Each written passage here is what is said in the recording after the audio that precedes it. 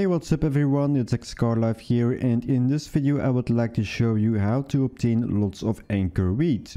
Now, as you may have noticed, there are currently groups available for farming anchor wheat, and by doing this type of farm you will be able to get a full stack of anchor wheat in just 1 hour of farming. However, there are a few requirements that you will need before you can start, and that is exactly what I would like to share in today's video.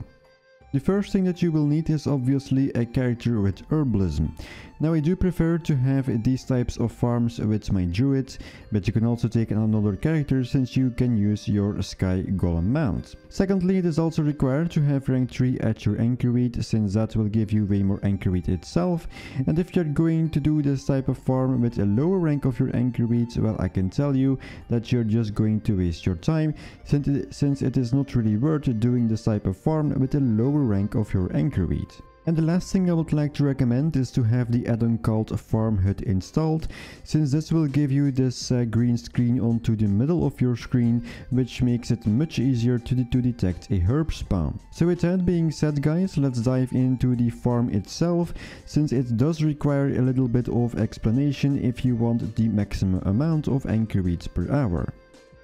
In order to start an anchor wheat farming group, you can either create one yourselves or you can also join one. Now, keep in your mind that if you are going to make a group yourself, you do need to mention into the title that this is an anchor wheat farming group located in Tiragarde Sound, and also mention if people need to have war mode enabled or disabled.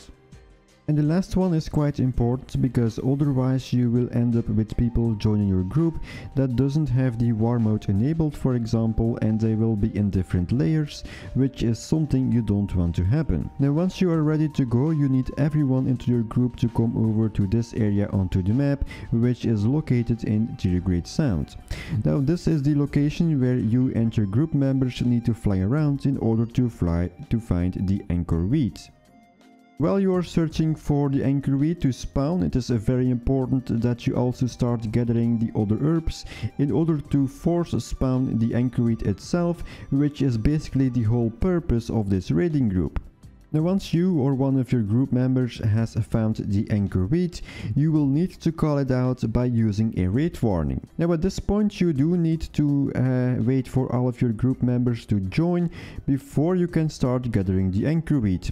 Now, when everyone has arrived into the anchor wheat itself, that is basically the point where every one of your raider group can start gathering the anchor wheat. For that reason, it's also recommended to give everyone assist into your raiding group, so everyone will also be able to use the raid warning itself whenever they found a anchor wheat spawn.